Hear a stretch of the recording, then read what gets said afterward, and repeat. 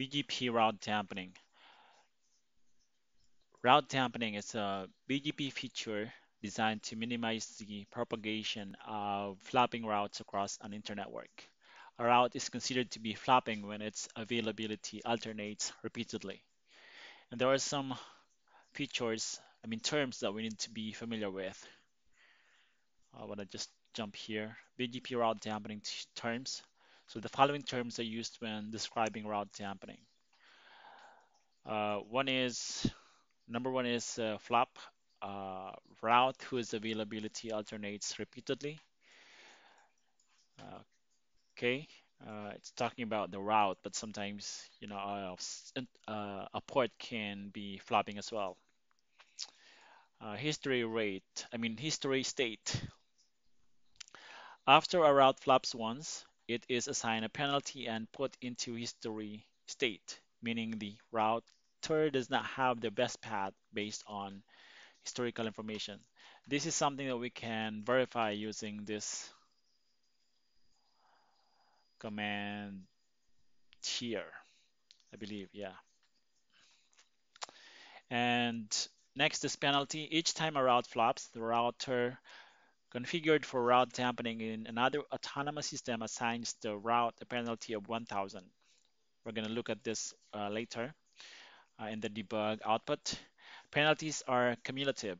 The penalty for the route is stored in the BGP routing table until the penalty exceeds the suppressed limit. At that point, the route state changes from history to damp. And next is damp state. In this state, the route has flopped so often that the router will not advertise this route to BGP neighbors. And this is actually something that we can verify with this command, and we're gonna look at that later. So here displays it's actually already here, so duplicate command. Displays the damped pinned routes, including the time remaining before it will be unsuppressed. And next is, what's that again? Damped.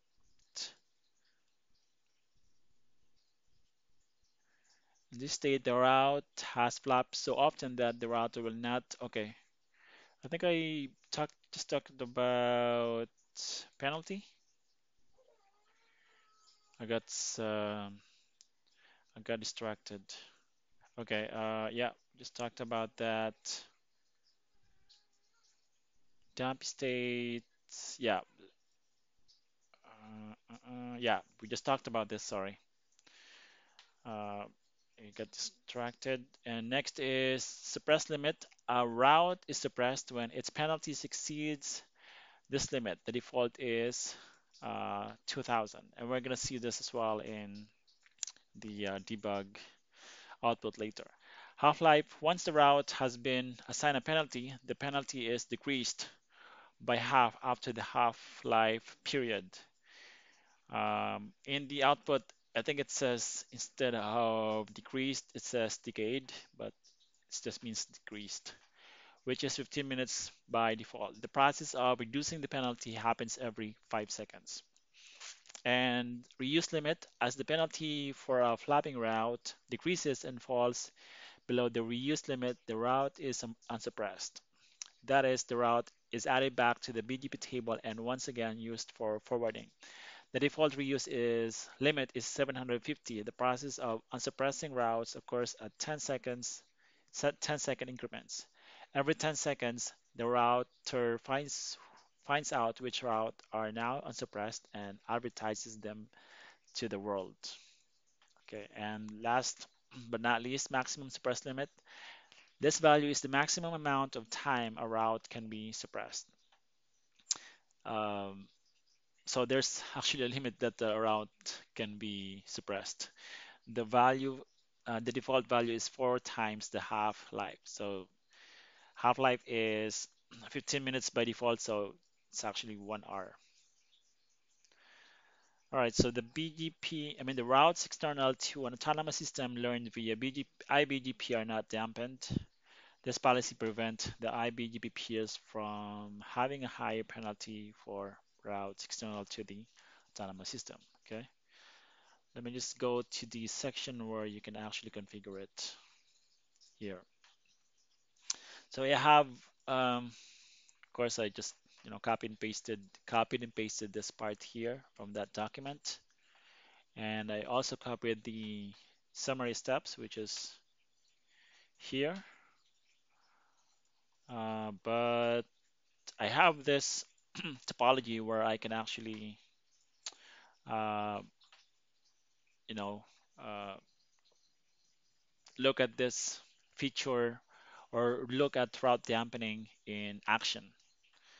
So I have R1 in AS1 and R2 in AS2. You can see here, and I'm using this subnet 10.10.12.0/24. R1 is that one, R2 is that two, and I have a loopback 0 on configured on R1. Let me just show you the. I was trying to look at this before recording this video. I was trying it myself. Okay, so let me just show you the BGP configuration. Okay,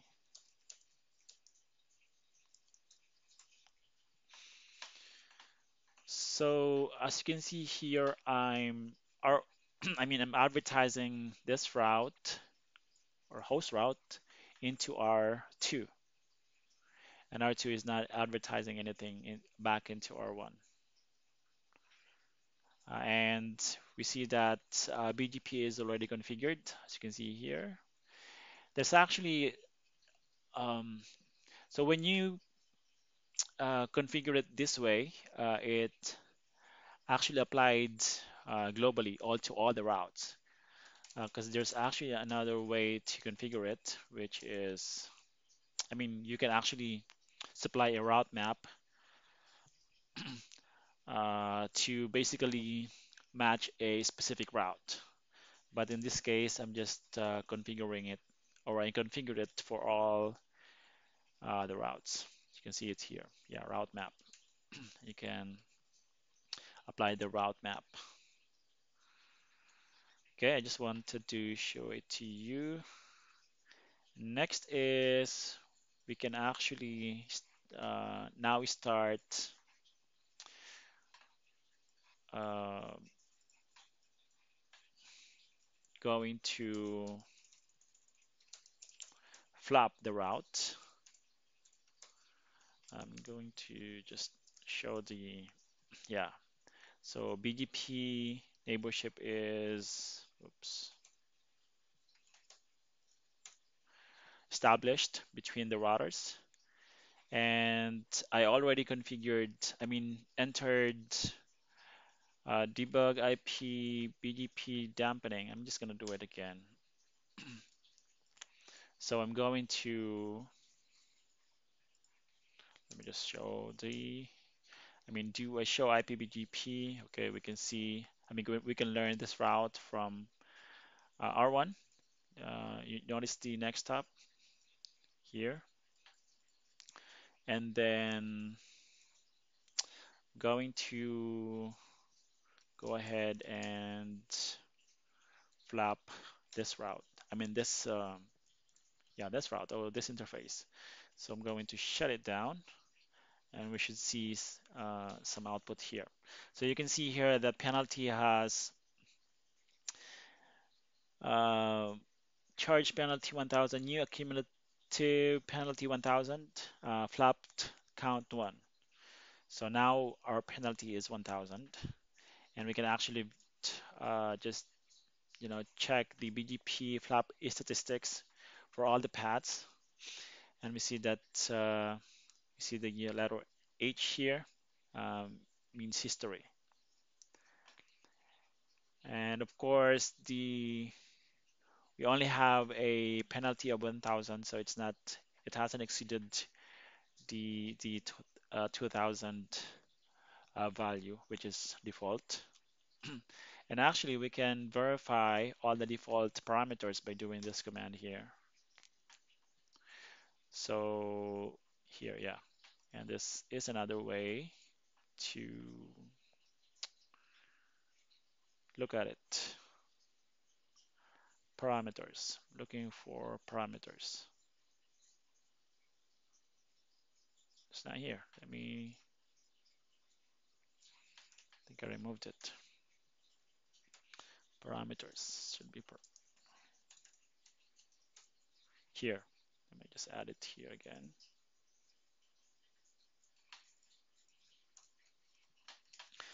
Okay, so we only have,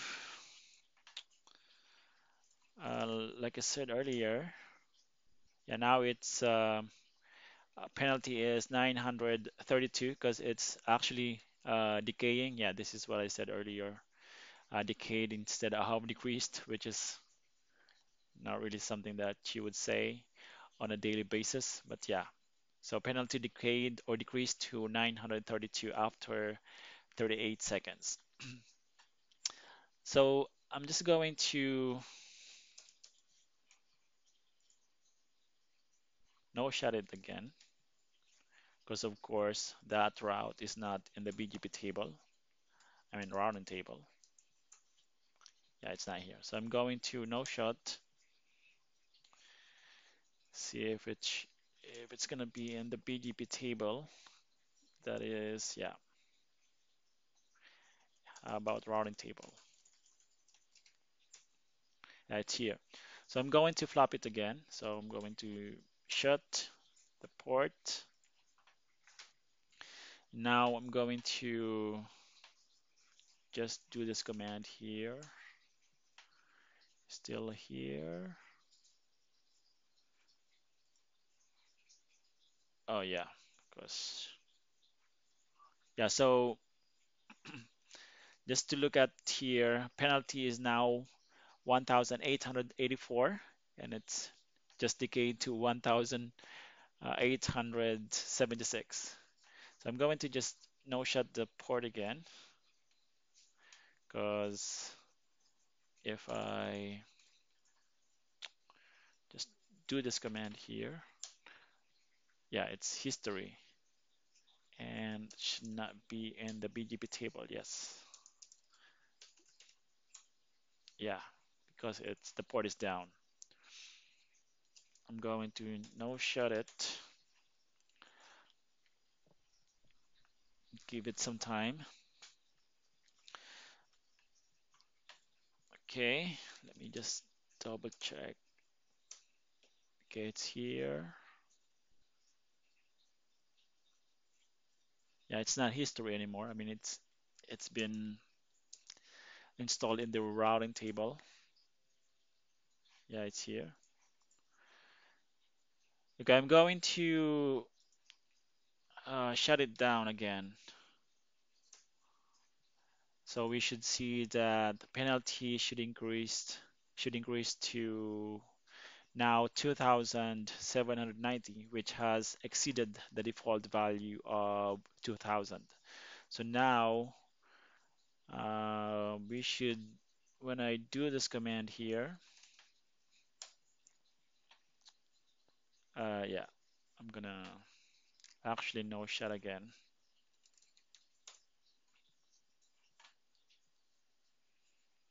Just give it a minute, okay? We can see that it's damped now. Before it was just we only saw letter H next to this route. Now it's dumped, so meaning it's not in the BGP table anymore. I mean, well, it's in the BGP table, but it is tagged as dumped, but definitely, definitely not in the routing table. Yes. And if we actually just, I want to do this command as well. Let me just copy and paste it. We see that penalty is now 2,643, which is still exceeding the default value of 2,000. So yeah, but of course it's still decaying, continuously decaying. um, and eventually it's gonna it's gonna install it into its routing table again. Yeah, we just have to give it some time, but I'm actually not gonna wait for it because that's gonna make this video a little bit too long. But I just wanna check if there's something that we can do here. Let me just do this command here. Okay, it's damped. Okay, and we see the same thing in, yeah, we see the same thing in the BGP table, and it's not in the routing table. Yes, clear.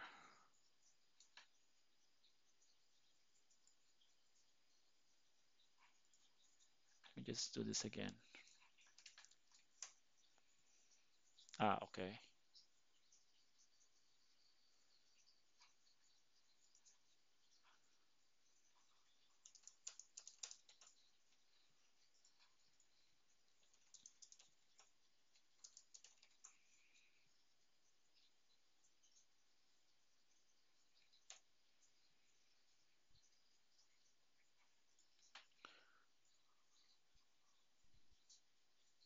Ah, okay. So clear BGP flap is statistics for all the routes.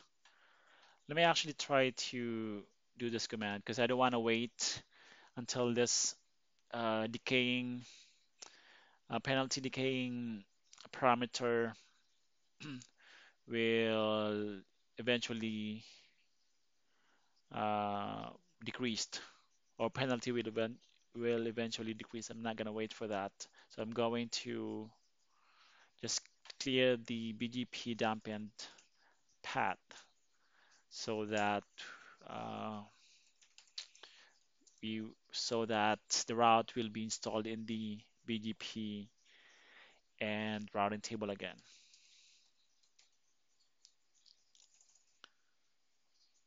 So there's no, oh, okay, dampening. Okay, I'm gonna just replace this command.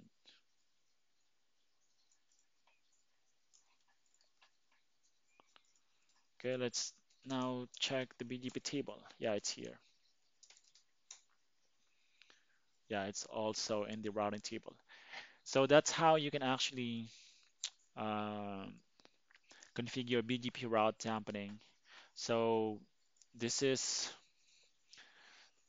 something that you don't see um, you don't usually see uh, on on your routers, because based on what I learned, this was commonly used in the past because the routers at that time weren't that powerful, meaning that the CPU and memory stuff like that were not that uh, powerful, or were not that we didn't the routers in the past didn't have a lot of CPUs, but now we do have. I mean, most of our routers have a lot of CPUs and memory, so it's not really a problem now. And I haven't seen this myself in real world, so that's something that you don't see on a daily basis. All right, that's all I wanna say about BGP route dampening. Thanks for watching, and I'll see you next time.